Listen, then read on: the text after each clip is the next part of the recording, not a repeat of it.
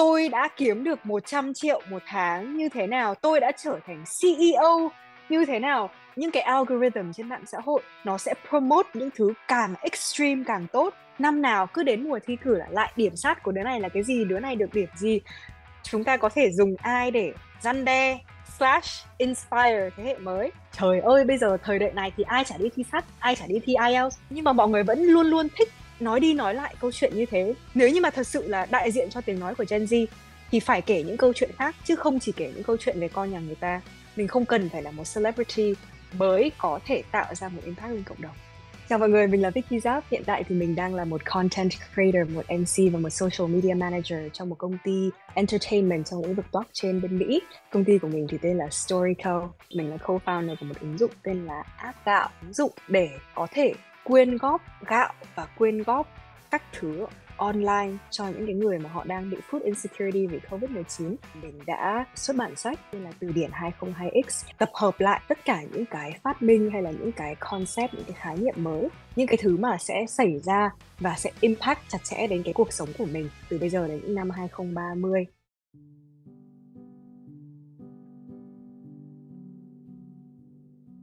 Vicky là một người rất là may mắn và được lớn lên ở nhiều quốc gia: Anh, Áo, Singapore. Lý do tại sao là tại vì bố Vicky là nhà khoa học, học cũng là đi nghiên cứu ở rất là nhiều nước khác nhau. Mình cũng cảm thấy rất là may mắn tại vì mình được tiếp xúc với nhiều cái nền văn hóa và nhiều cái cách giáo dục khác nhau. Singapore là cái đất nước mà mình ở gần nhất khi mình về Việt Nam. Attraction lớn nhất của họ như là Gardens by the Bay hay là thậm chí là Sentosa, họ cũng đều tự xây hết. Họ phải đi làm bãi biển nhân tạo, nhưng mà cái bãi biển nhân tạo của họ lại trở thành một cái attraction. Đâu là cái lý do vì sao người Singapore có thể kỷ luật? Cái đấy mình được trải nghiệm ngay từ khi mình ở bên trong nhà trường. Mà lúc đấy mình học ở bên Singapore là mình học tiểu học, ngày nào cũng chào cờ. Và trước khi chào cờ là bắt buộc là tất cả mọi người sẽ phải mang đi một quyển sách và các bạn sẽ đọc sách trong cái thời gian chờ đến chào cờ. Uniform các thứ rất là chuẩn chỉnh, móng tay thì phải cắt như thế nào, dây buộc tóc là phải dây buộc tóc giống với cái màu tóc của bạn. Hồi đấy là mình có chơi ở trong đội bóng chuyền của trường. Tụi mình đến trường và mình tập bóng chuyền từ lúc hơn 5 rưỡi sáng, 6 giờ kém là đã đến sân trường rồi. 30 phút xong mồ hôi một cây nhễ nhại, lại lên đọc sách, lại lên chào cờ. Từ những cái thứ nhỏ như thế, nó dần dần hình thành lên cái thói quen và cái work ethic của người ta. Ở châu Âu thì khác. Mình cảm thấy là năng lượng ở châu Âu nó rất là sáng tạo. Và mình rất là biết ơn tại vì mình được học cách nghĩ ở châu Âu. Thế giới quan của mình nó sẽ được xác định nhiều bởi cái trải nghiệm của mình trong lúc mình nhỏ. Mình ở trong cái môi trường mà nó khuyến khích cái sự sáng tạo thì mình sẽ hình thành được cách để tư duy không bị quá là dập khuôn. Từ bé là mình đã thích viết lách và mình đã nghĩ là sau này mình sẽ trở thành một nhà văn. Học ở Việt Nam tầm cả cấp 3, cấp 2 cứ học văn là sẽ là các em hãy phân tích bài văn này, mặc dù hỏi cảm nhận của em nhưng mà sẽ chấm theo cảm nghĩ của cô. Trong cái môn mà lẽ ra là cái môn sáng tạo nhất, văn mà, bay bổng, nó lại gò bó. Và sau đấy thì đến khi vào đại học thì những cái bài assignment mà mình nhận được thì nó lại toàn hỏi về cái việc là opinion của em về cái này là gì. Và thật sự là lúc đấy nó không có một cái correct answer, nó chỉ là bạn nghĩ gì và làm thế nào để bạn có thể argue để support cái idea đấy. Nói chung là mình cũng là một người đọc rất là nhiều article mà nó theo hướng educational một chút ấy, thì mình nhận ra là cái số lượng educational articles ở Việt Nam thì nó không được nhiều, đặc biệt là cho các bạn trẻ. Chưa có nhiều cái platform để sinh viên có thể nói lên cái ước mơ và cái khát vọng của mình. Thì lúc đấy là mình mới bắt đầu muốn viết lách nhiều hơn và làm viên magazine. Thì mình mới nhận ra là kiểu nó rất là buồn cười ấy. Tại vì rõ ràng là bây giờ cái thế hệ Gen Z của chúng mình nó là cái thế hệ mà bị déo tên rất là nhiều. Nhưng mà tất cả những cái lời đồn về Gen Z đấy thì rất là nhiều cái nó là từ những thế hệ khác nói về tụi mình. Thì nếu như mà tất cả những cái người mà đang làm mainstream media đều ở trong cái độ tuổi lớn như thế thì ai sẽ là những cái người viết cho thế hệ của mình và viết về thế hệ của mình? Mọi người sẽ nghĩ là kiểu ôi, các bạn trẻ thì các bạn lấy đâu ra kiến thức hay là có cái gì mà các bạn đòi viết sách ấy. Nhưng mà mình vẫn nghĩ là các bạn trẻ vẫn có một cái unique perspective riêng có thể đem tới. Mình reach out tới những cái bạn tác giả trẻ là trên toàn quốc để các bạn ấy có thể contribute về những thứ mà các bạn ấy nghĩ là interesting đối với Gen Z. Trước khi các bạn trẻ muốn viết sách thì mình sẽ recommend là các bạn ấy có thời gian để tập trước với những cái form content ngắn hơn, ví dụ như là blog post hay là video. Và khi mà mình có một cái mà mình vừa có cái riêng của mình và vừa có khán giả đón nhận nó, thì mình sẽ bắt đầu combine nó là ok, tôi có thể kể một cái câu chuyện lớn hơn về cái này như thế nào, thì sách về cái gì, sách này sẽ cho ai đọc xong cái cuốn sách này người ta nhận được cái gì. Mình tìm những cái nhà xuất bản họ có cái tầm nhìn chung với mình và có thể cùng mình support và phát triển ý tưởng. Cuốn sách này nó xuất bản dưới nhiều hình thức, tức là mình nghĩ là cái hình thức phổ biến nhất mà mọi người đang mua nhiều nhất vẫn sẽ là sách giấy thông thường, và mình nghĩ là NFT là một cái công cụ rất là hay và rất là mới. Và mọi người sẽ nghĩ là ôi dồi ôi, cái bọn chơi NFT này thật là dở hơi, tại sao lại tiêu rất là nhiều tiền để mua một cái hình con khỉ xong rồi có thể Control S và save về máy. Nhưng mà ví dụ như là kiểu bây giờ DC Comics họ có một cái NFT collection tên là Bat Cows, và những cái fan của cái series Batman này mà mua cái NFT này thì họ sẽ được tham gia vào cái quá trình kiểu đồng kiến tạo lên cái câu chuyện đấy. Tức là họ được phép vote xem là tại cái scene này thì nhân vật này sẽ nói cái gì, nhân vật này có qua đời hay không. Thì đó là cái việc mà mình gatekeep cái privilege cho cái community riêng của mình và mình trao quyền cho họ. Quay lại vì sao làm sách với NFT thì thứ nhất là mình nghĩ là có thể tạo ra một cái community với những cái người mà sở hữu những cái NFT đấy. Và thứ hai, nó là một cái vấn đề trong lĩnh vực art and trading. Cái họa sĩ tạo ra thì sẽ không nhận được cái lợi ích từ cái việc mà cái sản phẩm đấy được resell. Thì NFT khi mà program là ok, với mỗi lần bán thì người gốc sẽ nhận được bao nhiêu % đấy, thì nó là một cái cách rất là tốt để có thể support artist và support creator. Tuy nhiên, mình phải nói thẳng ra là cái cuốn sách NFT đấy bán không chạy. Nên là mình nghĩ là làm cái này nó là theo cái kiểu proof of concept nhiều hơn là ok, có thể có một cái hình thức như thế, nhà xuất bản có thể làm cái hình thức đấy với nhiều cuốn sách khác.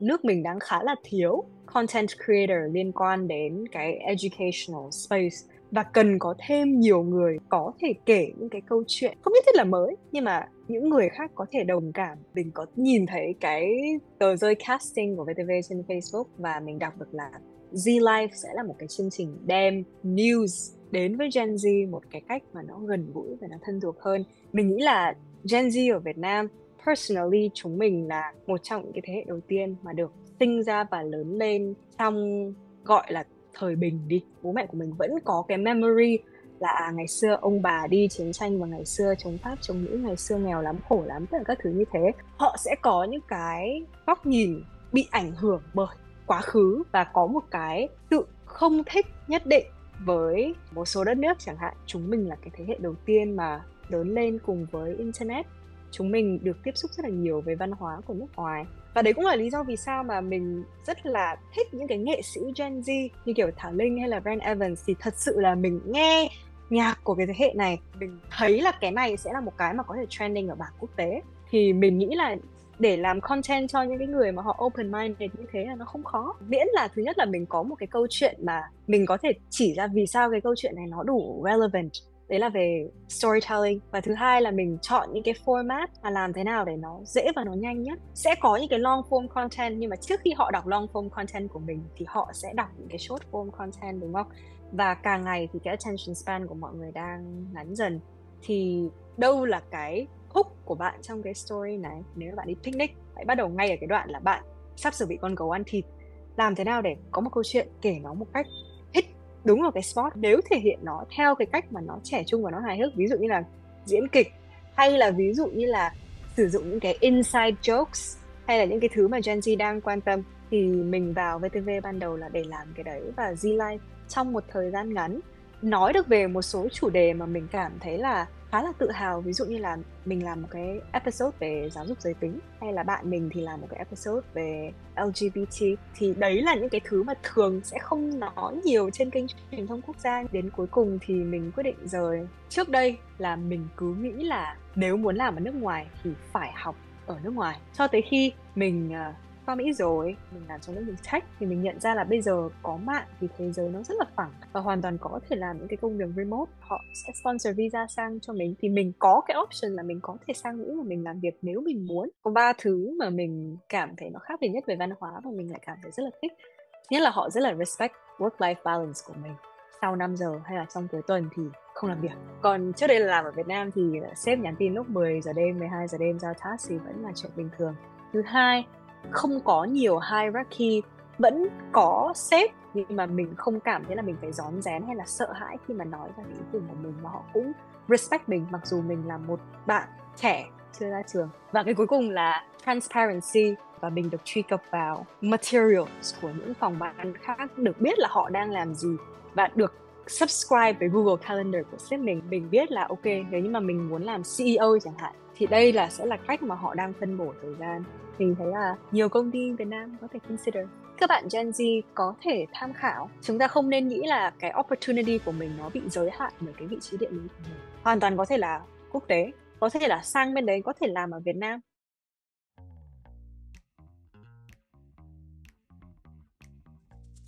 Mình nghĩ là các bạn trẻ nên có nhiều diverse role models hơn, và những cái role models đấy phải nói được nhiều câu chuyện khác nhau, chứ không phải là chỉ là tôi có điểm sắt, tôi có điểm IELTS. Trời ơi, bây giờ thời đại này thì ai chả đi thi sắt, ai chả đi thi IELTS, nhưng mà mọi người vẫn luôn luôn thích nói đi nói lại câu chuyện như thế. Năm nào cứ đến mùa thi cử lại điểm sắt của đứa này là cái gì, đứa này được điểm gì.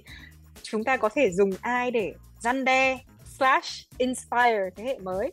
Nếu như mà thật sự là đại diện cho tiếng nói của Gen Z thì phải kể những câu chuyện khác, chứ không chỉ kể những câu chuyện về con nhà người ta. Phải kể những câu chuyện về sự vulnerability, về sự thất bại, về sự lạc lõng, về sự đi tìm con đường của mình, về cái việc thật sự mình có phải là một người nổi bật như người ta nghĩ không.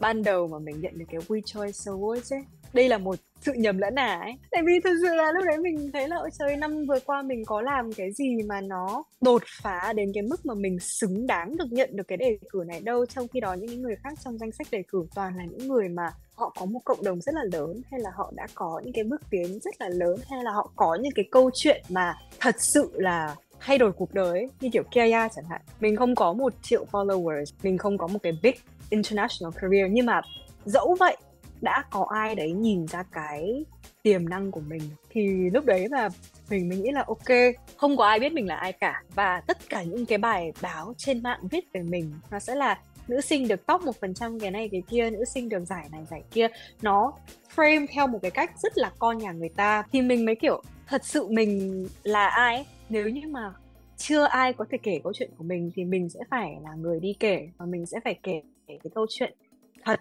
và mình phải kể cái câu chuyện mà nó đồng cảm với những người khác. Mình không cần phải là một celebrity mới có thể tạo ra một impact lên cộng đồng. Thật sự là mình cảm thấy là thế hệ của mình bị peer pressure hơn những thế hệ khác rất nhiều. Một phần là vì internet, những cái algorithm trên mạng xã hội nó sẽ promote những thứ càng extreme càng tốt. Lúc nào cũng phải là kiểu tôi đã kiếm được 100 triệu một tháng như thế nào, tôi đã trở thành CEO như thế nào. Nó phải là một cái gì đấy rất là shocking và rất là weird thì mọi người mới grasp được cái attention. Và kể cả trong cái content liên quan đến giáo dục cũng thế.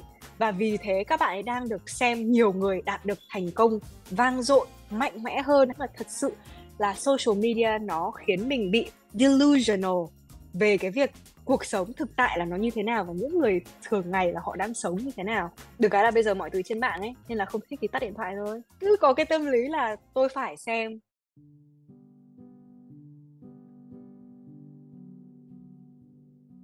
Đúng là một số cái điểm yếu của tụi mình nhận ra là thứ nhất là thiếu sự resilience, tại vì lớn lên trong sự sung sướng, đúng không? Mọi người sẽ bảo chúng mình là chúng mình vượt sướng chứ không phải vượt khổ. Thì cái resilience này nó hoàn toàn có thể rèn được, không nhất thiết là mình phải nghèo hay là mình phải khổ. Các bạn ấy có thể rèn thông qua những cái việc như là kiểu chơi thể thao, theo đuổi một cái hobby gì đấy đến cùng.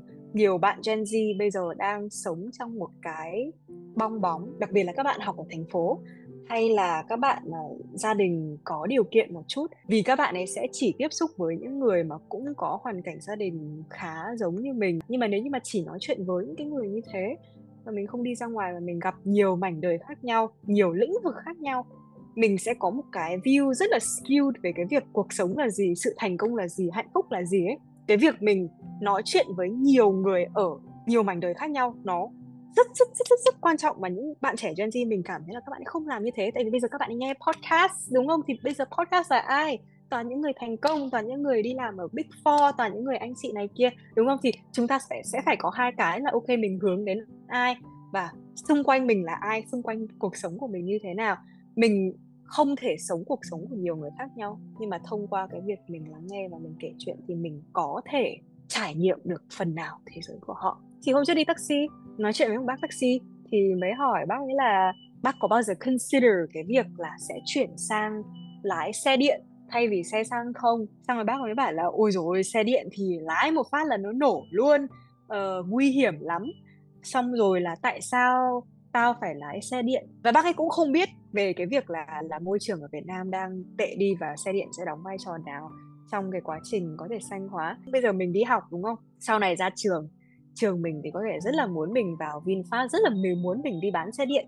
Nhưng mà vấn đề là cái end customer của chúng mình, lỡ họ lại đang suy nghĩ như thế này, thì nếu như mà mình không biết và mình không hiểu được và mình không tìm cách để hàn gắn được, tạo ra một cái kết nối, thì làm thế nào để mình có thể bán xe điện trong khi mình không hiểu? Nếu như mà bạn muốn thay đổi thế giới thì bạn phải là một phần của thế giới trước. Cái ước mơ xa xôi và hiện tại cái ước mơ lớn nhất của mình là mình muốn đem sản phẩm của Việt Nam và những câu chuyện của Việt Nam ra thế giới. Vì mình ở nước ngoài rất là nhiều, mình không thấy có nhiều sản phẩm made in Việt Nam, và khi nói đến made in Việt Nam thì mọi người sẽ không có một cái impression về quality như kiểu là nói made in Japan hay là made in Germany thì đây là một sản phẩm high tech. Trong khi đó thì mình làm việc với những người Việt Nam thì mình hoàn toàn cảm thấy là khả năng cũng như là cái khát vọng của người Việt Nam nó ở cái mức compete được trong cái lĩnh vực blockchain của mình.